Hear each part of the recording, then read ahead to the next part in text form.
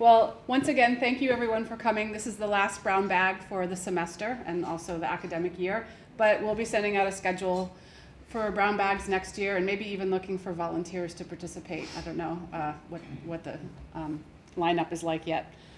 So today I want to spend the time that we have, and don't worry, I have another meeting I have to be to at 3 anyways, at 3 o'clock, so I know some of you have to leave early. Today I want to just give some basic introduction through terminology, but also introductions through examples of archives, including issues and debates that surround the construction of and the purpose of archives and how archives are intended to be used and who has access to them. And then I want to talk a little bit about what it looks like to either deposit with an existing archival repository or else to consider constructing your own. And then I want to talk a little bit about how archives and archival development matter as more than just the output to a project, but they also matter in terms of your own professional development, and they matter in terms of how you are able to kind of identify the different phases and processes in terms of your own professional development. And then just some examples of archival projects that have or continue to run through the IRIS Center or make use of some IRIS resources. So first of all, let's see. I want to make sure, sorry, yeah. So let's start with some terminology, including what is an archive, who are archives for, how can archival material be used? Are they just places for storage? In other words, if they are places for storage, then who gets access to the materials that are stored there? How are those materials to be stored? And if they can be used as objects of ongoing inquiry and research, how should they be used? What are some of the debates surrounding that?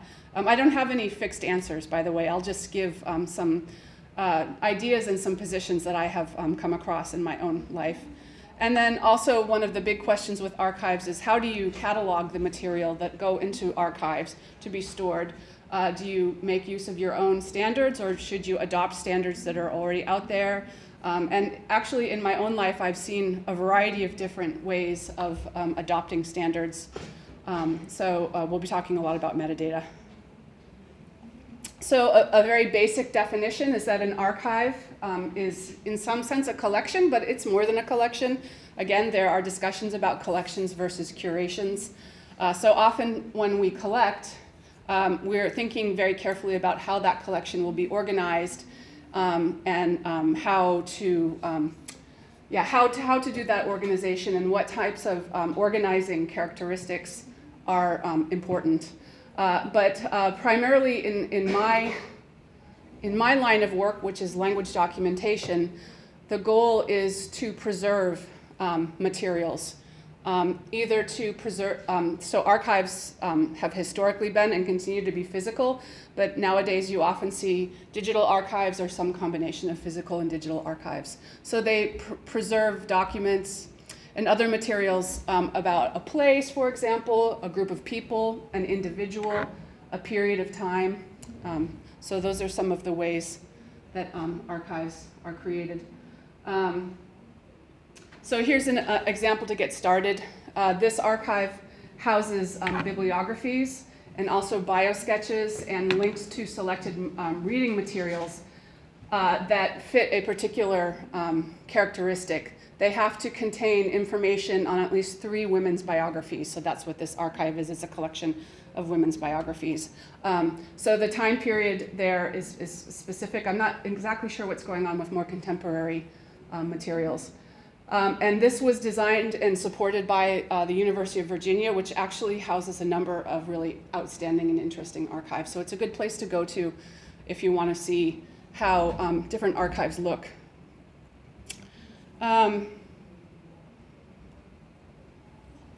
In terms of archive audiences and users, I'm giving you some examples now of archives that I myself have either worked with or I'm just making sure I'm up to speed on my notes. In terms of language, linguistic material archives, so here are 2 archives. One's housed at the University of California the lower one here, and this one on the right is housed at the University of Texas. And they are both repositories for audio, video, and text, in this case scanned to digital image, text information on languages native to North America, Central America, and South America. So that's the California Languages Archive, and AYA, the Archive of Indigenous Languages of Latin America. These are pre-existing archives, so they have their own managerial structure and their own server space already in place at these two institutions. And so what typically happens is people who are doing language documentation work, if they're doing recording or if they're working with old materials that they're scanning to digital format, they contact the archival repository first and they say, I have a project and here are the materials that we're going to generate and I would like to preserve these materials with your organization. And so a lot of these places then have terms and conditions of depositing set up on their pages. So I know the print is tiny here. It's more just an idea to give you a visual. And we'll have these slides up online anyway, so they'll be easy to go to. But in most cases, you get the ball rolling by registering as a user of their archive and then reaching out to their managerial staff. But these are nice because they lay out the access levels that you can think about. So if you deposit material with the archive, you have the option. Typically what happens is you have the option in consultation with the community that you're working with. And there may also be, in this case, language communities who want to archive their own materials. So you set access levels for users in the future to have access to different materials in different ways, different permissions. So for example, AYA has public access and restricted access, and so you can designate these different access levels. And then within restricted access, the restriction can become increasingly more limited depending on who you are when you register as a user or who you are accepted to be as a user. And then if the materials you're depositing also include a degree of curation, which is a kind of perhaps careful organization and selected presentation according to, for example, different themes or different genres in the case of language, especially if you're archiving discourse or narratives or other types of continuous speech. And then you can also have these embargo degrees, so access is not permitted for a certain period of time until a certain amount of time has passed by, and so on and so forth. So, so that's one thing to keep in mind if you're depositing material, or even if you are building your own archive and you want different levels of access to the materials that are stored there. Yeah, it's always something that we say in any case, if you are working with an existing archive, reach out to the directors and the managers right away with questions. And then this also helps you to think about how you want to organize the material that you deposit, how you want to send that material to a pre-existing archive, and how you would like them to work with it. Yeah, I also wanted to just say, in a kind of say this right away, that an archive is not the same as a web page, or at least a digital archive is not the same as a web page. This has become a bit of a hot topic in language documentation because in certain areas where documentation initiatives are really picking up effort and perhaps being done at a grassroots level, even by native speakers in those communities, these are people who might have a degree of web access and they may even have some web development skills, and so the initial idea is to put things online and as a potential, it's in the cloud, so it will be stored, and so therefore it's an archive. But I just want to kind of underscore that that's not the same thing as the archival process that I'm talking about here.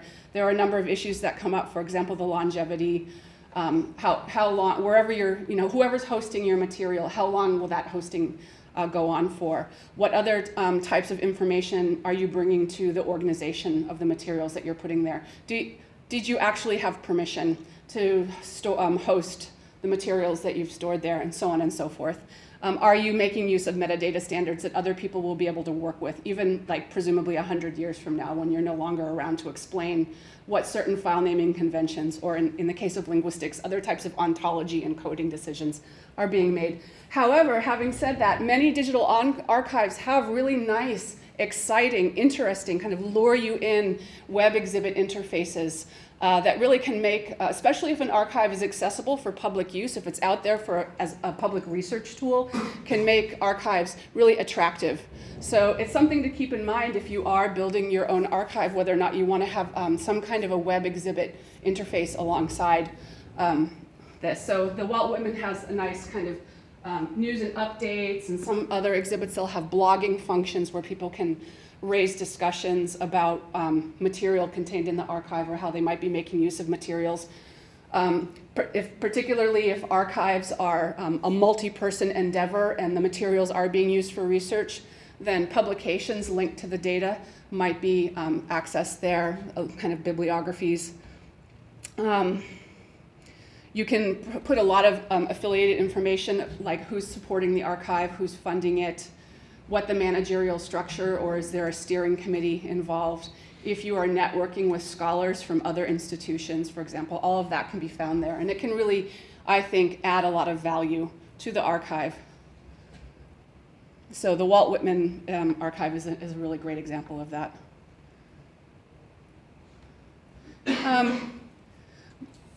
Having said that, again, language archives are really they've, over the past, I guess, let's say 20, 25, 30 years, digital language archives have really kind of exploded in terms of number.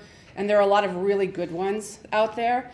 And people who do documentation, especially if they're looking for funding now, they have to really think about where they might like to store their data, because they have so many more options in addition to the shoebox under their bed, better options than that. But one of the problems that remains, or one of the challenges perhaps, or opportunities on the research side of things, is how to harmonize deposits from different archival collections to use together if you want to and you have access to archival materials for your own work. So as an example, I do my field work in Nepal, in South Asia, and there is currently no big, well-established, let's say, archival organization based itself in South Asia. So people who do language documentation work in South Asia look to other archives that are located in other parts of the world that may include Nepal and South Asia in its kind of geographic or like linguistics internal kind of specific scope of where materials go. So I've archived materials in repositories in the United Kingdom. I've archived materials in the United States, and with a grant application that we have out, if we're successful, we'll deposit materials to an archive that's in Australia. So that these are in really different places, and the archives look kind of quite different, and materials get accessed in different ways, and the managers ask you to organize your materials in slightly different ways. And so the challenge is then harmonizing access to those materials such that you can actually make use of the materials in parallel ways. This is particularly challenging in linguistics if you want to use, for example, text data, so narratives, procedural texts, conversational material, as a way to carry out kind of more, let's say, more linguistics research. If you want to make use of the transcribed and translated data, for example, to look at syntactic structure in these languages, or to further explore the lexicon, it's really hard to harmonize how these materials are set up. And so in this case, something's being done about it. The University of North Texas is putting together a consortium that they call CORSAL, which is really at this point now a series of focused discussion groups about how that might look. And those discussion groups can include archival managers, special collection librarians, linguists, of course, and other people who kind of have a stake in this type of question. So there was a publication released recently that came out of one of their discussion groups, and one of the two big challenges that were recognized is, first of all, the scholar's personal connection to data. So if there is a harmonizing process, what does that mean for how the scholar views his or her data that they work with? Concerns that the data collection and preparation will never be fully complete, the difficulty of updating established deposits and getting fair credit for their effort, and also the difficulty in finding relevant data, difficult search functions, inconsistent applications of metadata citation and attribution, and so on and so forth. So, okay, turning a little bit to some of the actual technical terminology, some of the definition here. really, I think one of the biggest, again, I feel like all I'm talking about is challenges here, but one of the biggest early challenges to think about when working with archives is, what does metadata mean? You know, metadata are just simply data about your data. So when you do a recording, or if you're working with a scanned image or an image that you're about to scan from paper, and then you're about to consider putting this into part of a larger collection, you have to think about this object now and how the file that, that contains this now digital image or audio video file, how that's going to be named and how that naming might relate to other files that are part of that collection. And so at least, again, in linguistics, there have been some standards proposed, and they fall along this main list of characteristics. We have to be concerned with content. But so I'm saying this about linguistics, but I feel like this is not too different from what we might find in other disciplines. So there are concerns about content, format, discovery, access, citation, preservation. Preservation is kind of part of the larger umbrella, and also rights. And so I just wanted to briefly, you know, turn to these. So in terms of content, what is typically referred to in language documentation and archiving process is a standard ontology. So basically that just means standards for naming and describing and defining objects in a collection. And so I look to what is happening within language documentation as a whole, but linguistics and anthropology are also heavily overlapping disciplines, so I look at how ontologies in anthropology are also being developed. And so, and particularly since I'm often dealing with linguistic data, we're thinking about ontologies at the level of grammatical analysis as well, particularly if you're depositing word lists or elicitation sets of controlled elicited data that fall under some research questions, for example, having to do with morphosyntax or semantics. Format has become increasingly important because there are so many formats out there that are proprietary. They may be awesome, and you can do really cool things with them in software or applications that you pay a lot of money for and that only work on certain operating systems. But the goal here is to have file formats that are accessible kind of anywhere by anybody at any point in time. How can we read into the future? Even I don't know. I'm always learning more about which formats are the best formats to be used. Take, for example, image files. I used to be told that TIFF files were the file that we should be saving still images as. Now I'm hearing more about JPEG, and JPEG seems to be the way to go, and then there's subformats under JPEG that seem to be better than others, so I feel like I'm always learning something. With respect to some of these other metadata categories, basically, again, you're just thinking about how the primary information surrounding a data set might be cataloged. In my case, when I'm doing audio-video recording, it's important to know the date and time of the session, the location, who are the different participants involved, not only in front of the camera, but behind the camera. Once the file has been captured, or once the video has been captured and is now a file, if it goes through an editing phase, who's a part of that, and what are the editing standards, and so on and so forth. So there's a long line of people and processes that all need to be captured and recorded at some level. So every one video takes then much longer to work with in terms of cataloging and holding all of that information. Let's see, what more do I want to say about that? Yeah, and then of course administrative information connected to the workflow, completion, and also access.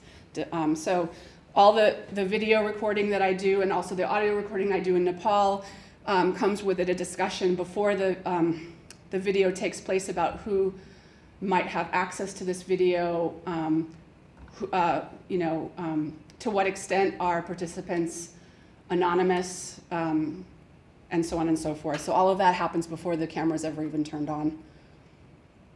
Let's see, what did I want to say about this slide?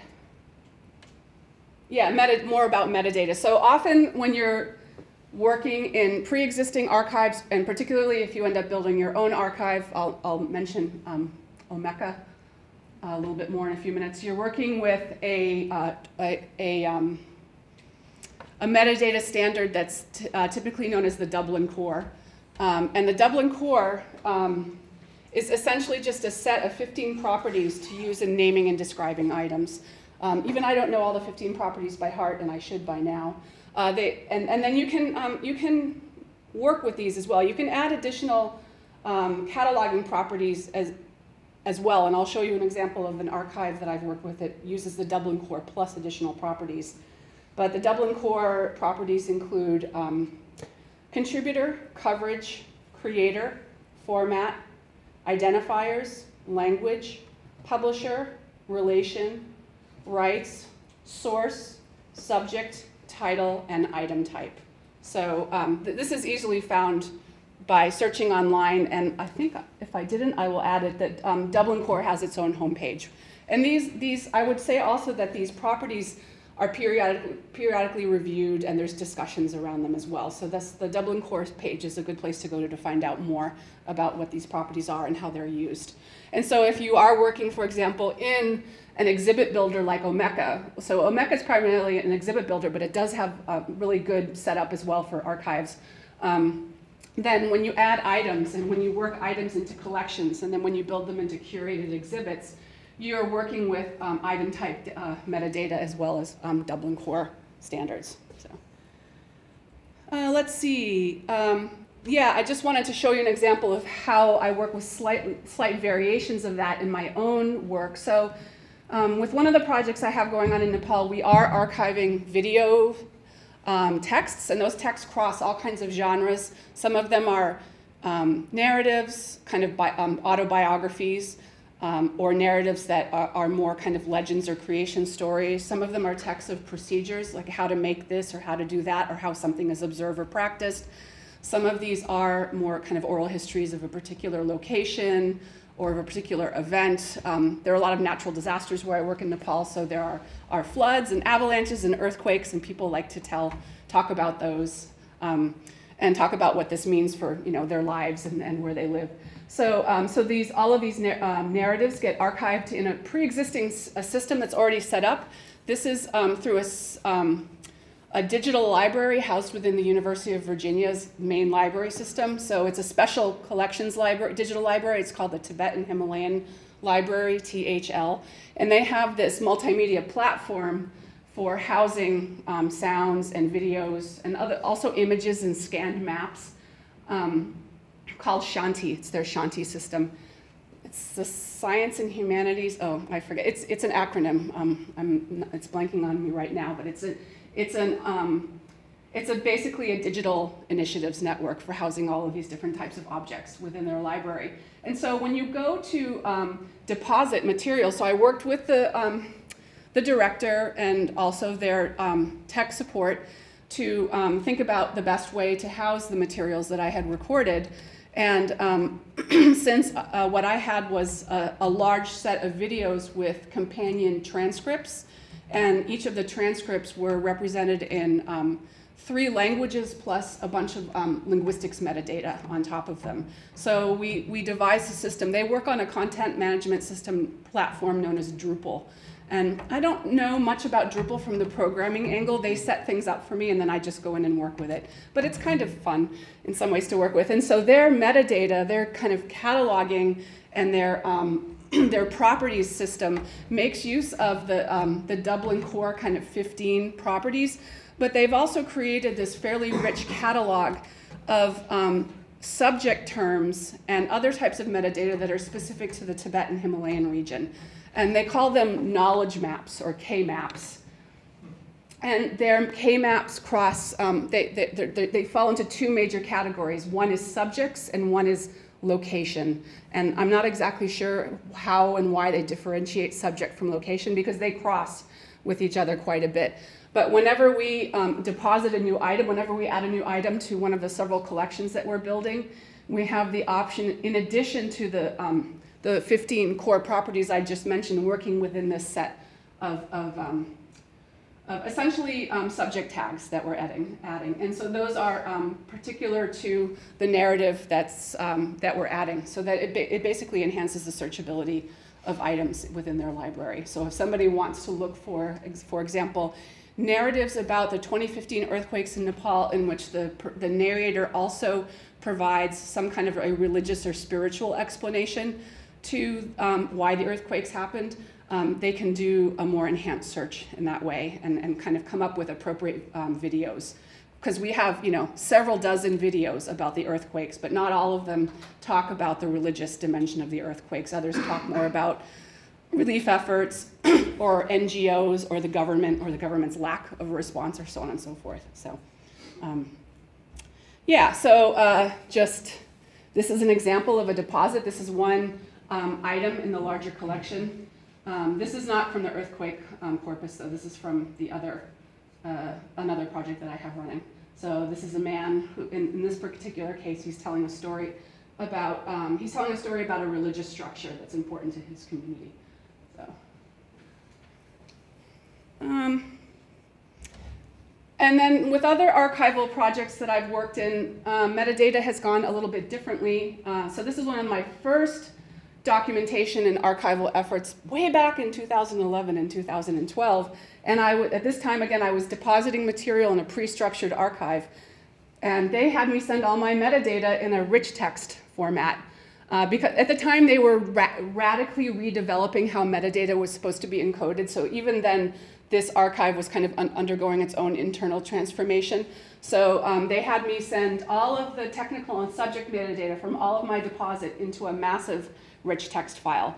They did that because they didn't want it to be kind of proprietary Microsoft Excel. They wanted it to be kind of a neutral file that they could manipulate in different ways. But nowadays, if one gets funding to archive through this repository, this is in the United Kingdom, they have their own app that you download. It's called IMDI, or it's becoming now CMDI. So it used to be called MD. It's turning into SIMD or KIMD. I'm not even sure how to pronounce it anymore.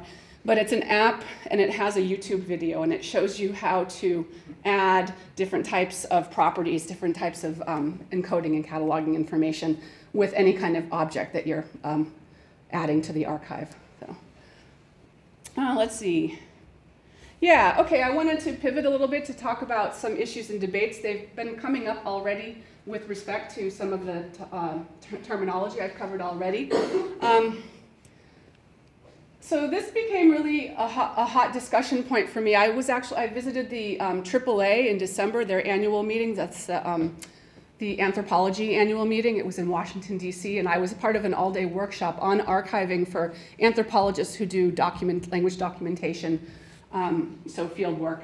And so we were talking a little bit about the image of archives in parts of the world where they've worked. And historically, in certain parts of the world, archives have been really linked to privilege and power.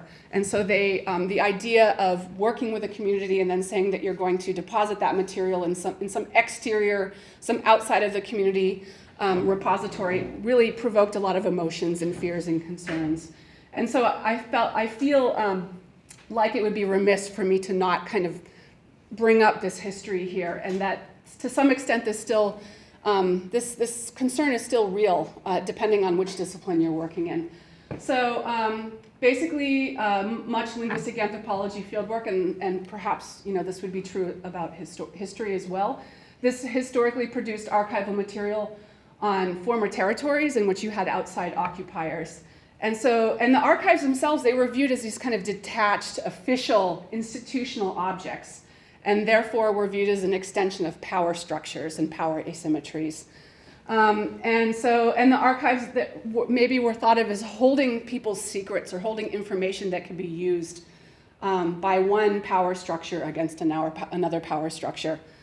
And therefore, the people who participated in archiving activities were seen as gatekeepers, and they were somehow part of that power structure. And also, scholars were often outsiders coming into a community that was not their own community, and so they were therefore subject to misanalysis, or deliberate or otherwise analysis of what they were viewing and the types of materials they were collecting. Only up until recently now are we really seeing informed consent being enforced. This is one of the things I talk about a lot in a research methods class that I'm teaching now with my TESOL, teaching English as a second language students.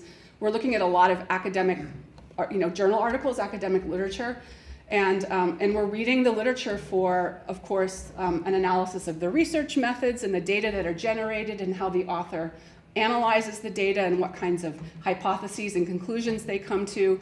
But I'm also asking them, so, who did they gather data from? Humans? Okay, let's find the human subjects and informed consent disclaimer. And of course, almost none of the articles up that are, let's say, prior to 2016 have any kind of information about ethics or human subjects. And so the assumption is that somehow that the scholar received clearance, but we'll never know for sure. But now, starting after 2016, a lot of these journal articles now have these, they look to be official mandatory disclaimers at the bottom where the author has to acknowledge that they've gone through an informed consent process. And I would say archives up to a certain point were also guilty of this, that they didn't make it clear to what extent the material were gathered with the community's explicit knowledge and consent. And especially if the material were on any level to be made available to the public or for public consumption and research. So, I as a researcher may think that the story that I've just recorded from somebody is going to be so valuable and so exciting. Somebody's telling me, for example, about death rituals in their community. Oh, this is so valuable. This is culturally valuable, linguistically valuable. But it may be knowledge that the person who's giving me the story in the community who are participating in that storytelling don't really want to have known as public information. So that's an awareness maybe that scholars haven't always acknowledged or been aware of, themselves aware of. However, just because there are these lingering historical issues, I think that archives serve a very important process, or serve a very important role in the larger process, at least in my world of language documentation and preservation. In many cases with North American languages, a good archive will bring the dead to life once the last speakers are gone. A lot of the languages that we work with now, it's not a question of if the language will die, it's a question of when the language will die. So really, we're collecting information perhaps for future kind of resurrection use. And archives can also be mediators. They can be contact zones between different groups. As is kind of, as is brought up a lot nowadays with talks about language endangerment and language archives, doing nothing is simply not an option. Not only are languages endangered, but the data that people who do documentation on itself is also endangered. If it does live in a shoebox under your bed, the file format will become out of date and become unusable after a period of time.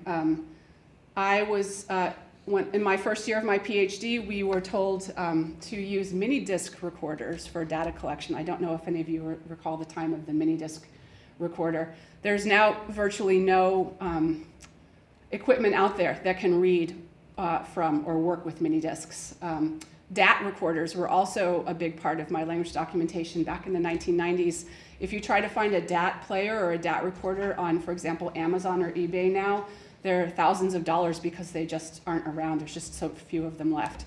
Even CDs, so of course we were putting everything on CD-ROMs, they have about a 15-year lifespan before that data is unusable.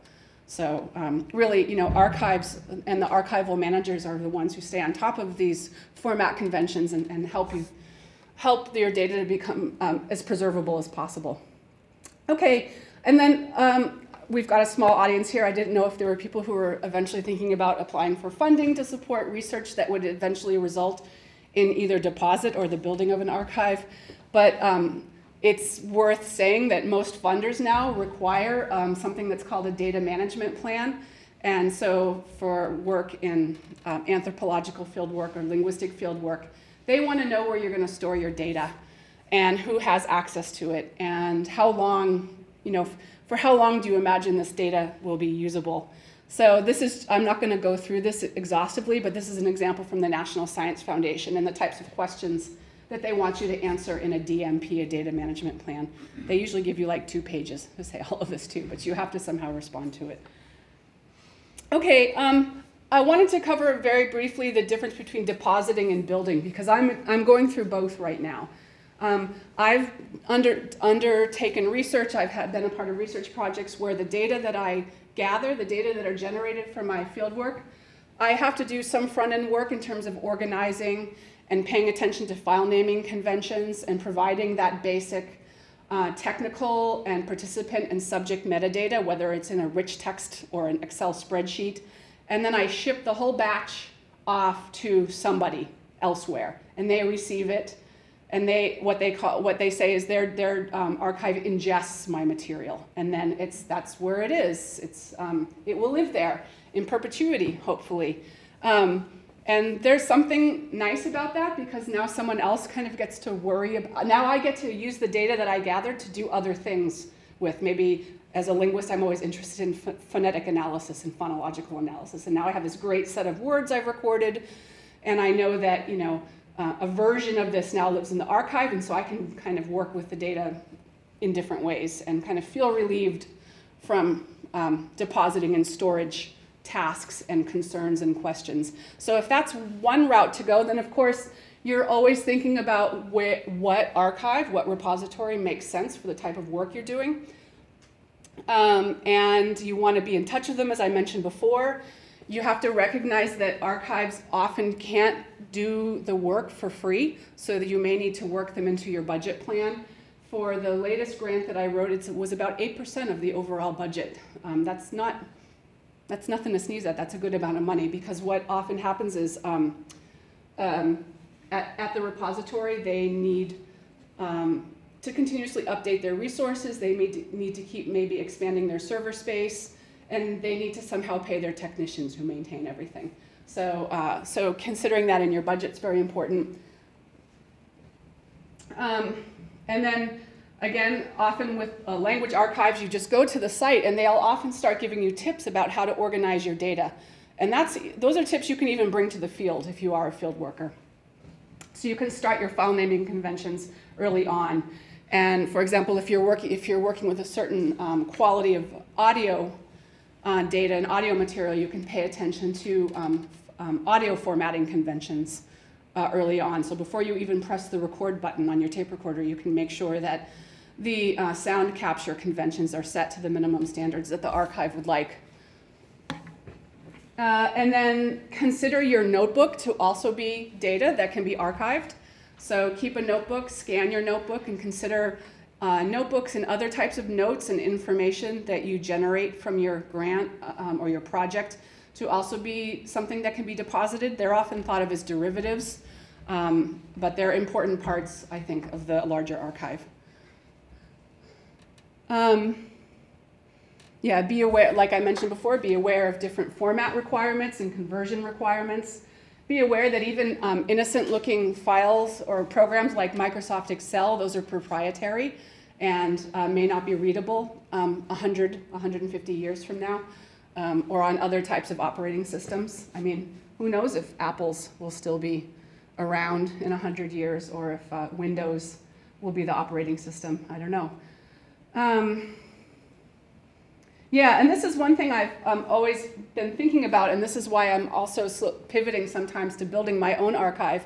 Be aware that once a repository ingests your materials, that to them is the final step in your data generation.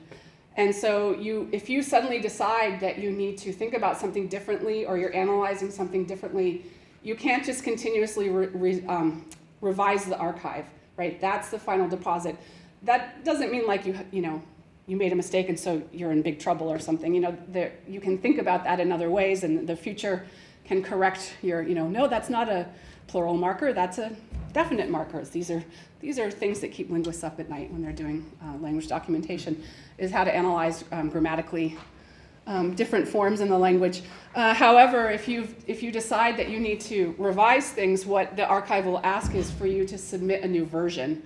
And then they may not allow that without extra funding. So it's just something to keep in mind when you're thinking about the timeline of the work that you're doing. Let's see, time planning. Or else you may end up depositing your larger deposit in chunks. Here's set A that I'm depositing, set B will be ready in another 6 months.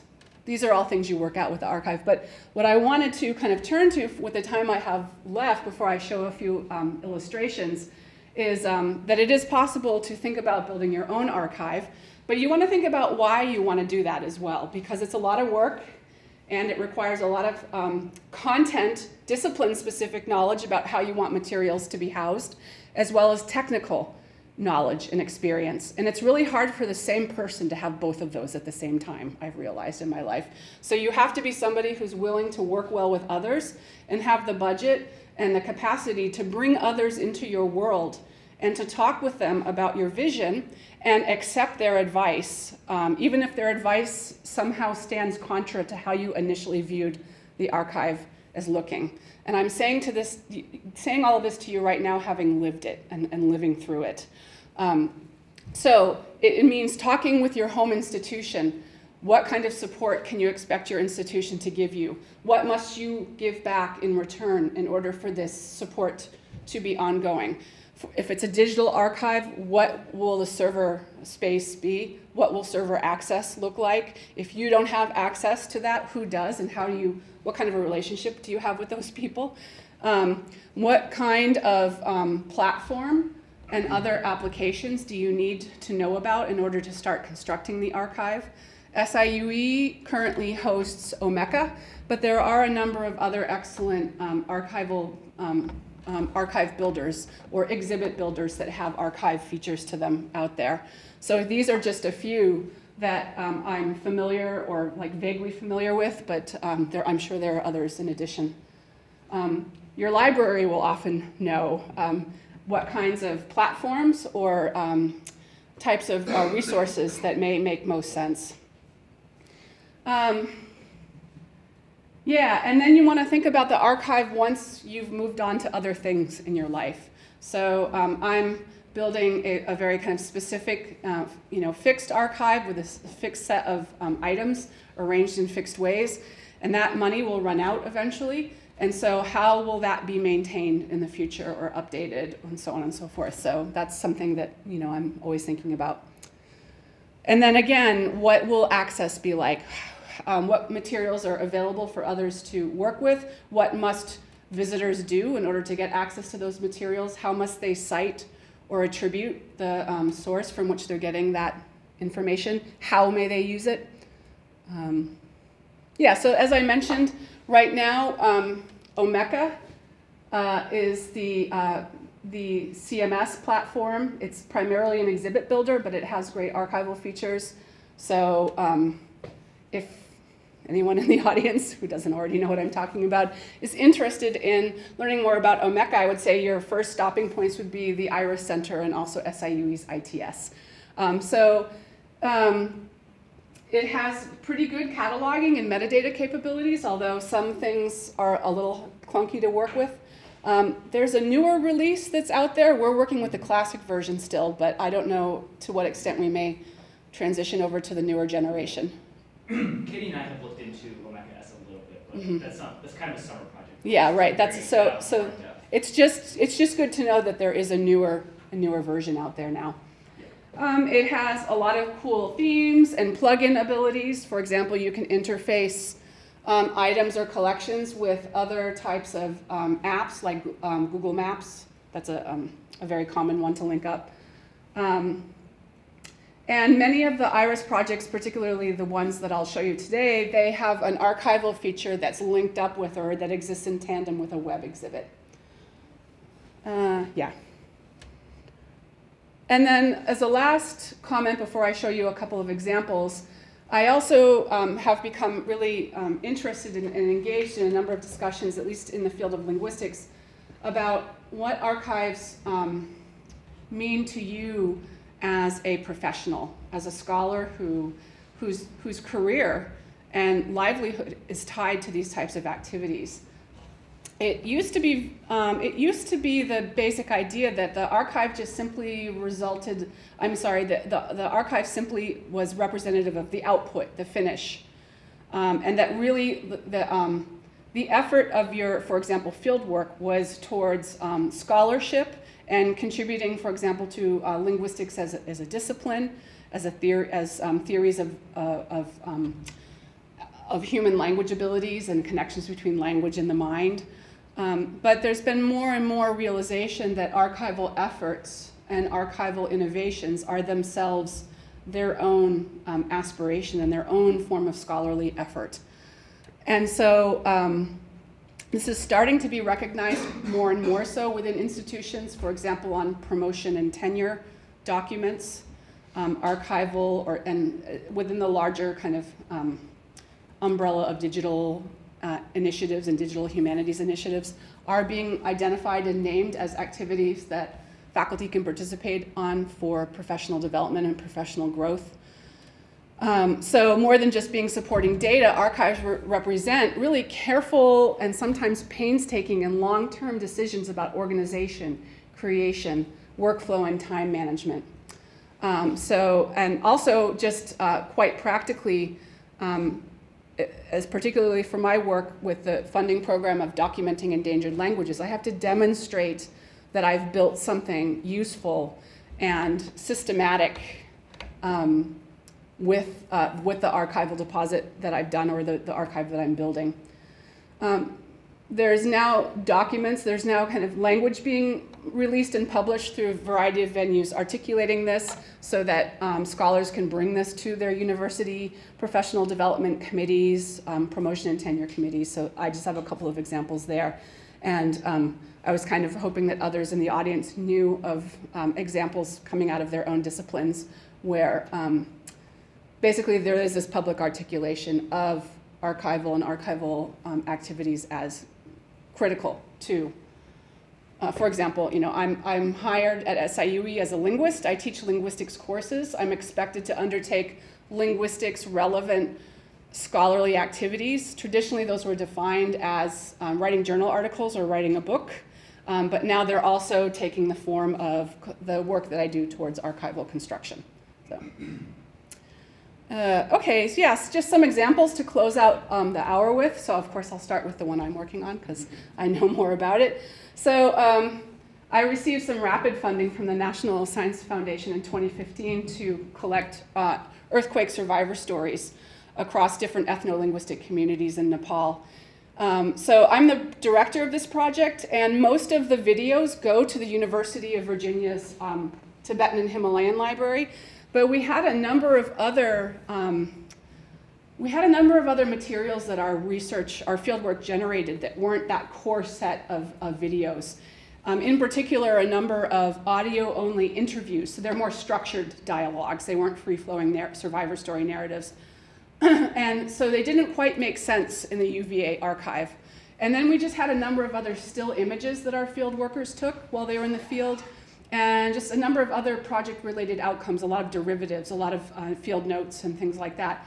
And so they didn't quite make sense at the University of Virginia. So I approached the NSF with that, and they said, oh, you should apply for an REU. And if you're familiar with an REU, it's a supplement that you can apply for through existing funding. It's called a Research Experiences for Undergraduates, and it lets you bring more money into your budget, but for specific causes and in specific ways. So I made the case that I could work with some undergraduate students, particularly at least one student who had content management system experience, some kind of programming experience, web development experience, and we would build our own archive at SIUE. It's a limited archive, it's small in scale, but it would house these materials. But more than that, we also wanted to build a companion web exhibit that gave context to the archive. What was this project about? Why were the earthquakes an important time in which to gather this material? So in a way, making a case for the project that went to a wider audience than just the reviewers at National Science Foundation. So the web exhibit basically contains, let's see, I can maybe open it up briefly.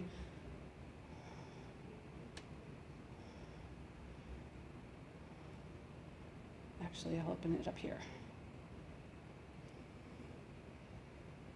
Each browser, oh, this used to have, Safari used to have the Nepal earthquakes as my homepage, but every now and then my browsers reset their homepage, and I don't know why. So now I have to manually go there. Anyways, different browsers have different homepages for different projects. Let's see, where am I? Not this one.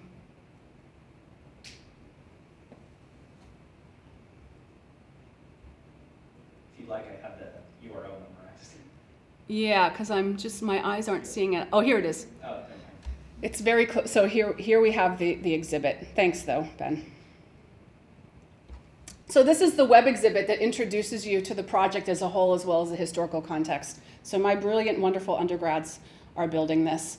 I have one undergrad who's a computer science major and another undergrad who's an anthropology major, and they work very, very well together, actually. They both have web development experience.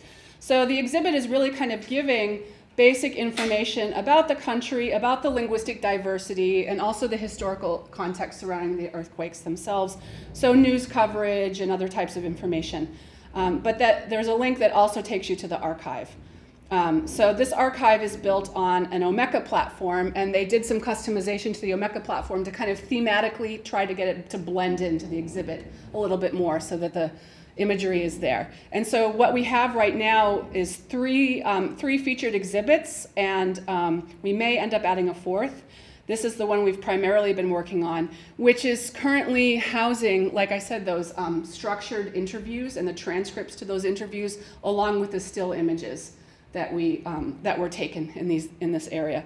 So this is currently under construction, but it's starting to take shape. And this is also where the derivatives will be housed. And so we're having discussions right now about where those derivatives, how they should look in the larger archive. Should they be their own exhibit, or should they be broken into the different exhibits based on coverage and topic and focus and so on and so forth.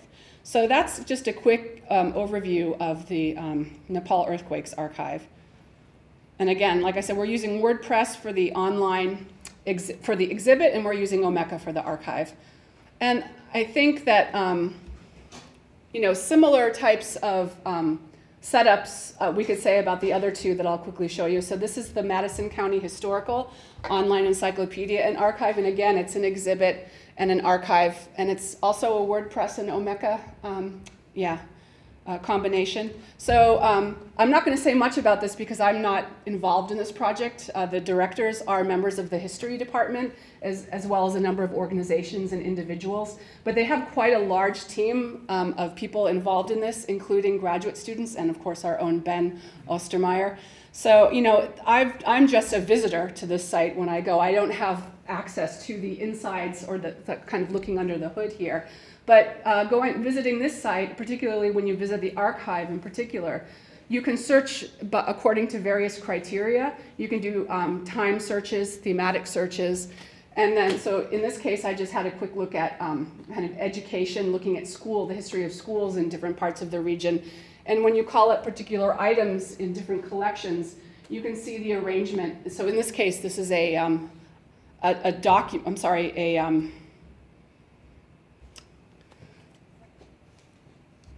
readable document, and you used an application that gives it a kind of sliding view of the different pages, along with different metadata that become available here. So that's the Madison County example, and then the final example I'll give you, because I'm starting to run out of time here, is work done by Jessica Despain. So her archive, as well as his exhibit, is known as the Wide Wide World Digital Edition, and it is essentially an archive of the many different editions of a single novel, a Bildungsroman. So a Bildungsroman is a kind of as I understand, a novel that involves a lot of coming of age and kind of the emotions and kind of personal experiences of a central character. So Jessica Despain directs this. Again, she has a number of students and an editorial staff board, including other SIUE faculty and faculty from other institutions. And again, what you are able to do is to search in a quite detailed way the insides of these different editions of the same novel. These were also novels with a lot of illustrations, a lot of imagery in them, and also the cover design is quite significant based on where and when the different editions were issued. And so they spent a lot of time scanning the original books to digital format and then annotating these digital images with various different types of information and cataloging as such. So again, a search in one of the different editions will reveal particular pages, and then you can find out via metadata and other types of descriptive and naming conventions information. And one of the nicer tools, I think, in this larger exhibit is a comparative function. So you can compare different editions within the same kind of frame. And also in the past couple of years, different kind of curated, what are called galleries, have been developed exploring different themes within the larger wide world, I guess, the universe of the wide world. So, okay, those are the last examples. So I just wanted to say thank you. Of course, if you have any questions, feel free to ask. But thank you for coming today. And if anything, I hope I've kind of given an overview of just, what really goes into thinking about archives and how it's a process that, at least in my experience, requires collaboration and cross-fertilization of ideas with other scholars. It's quite interdisciplinary. So, okay, thank you.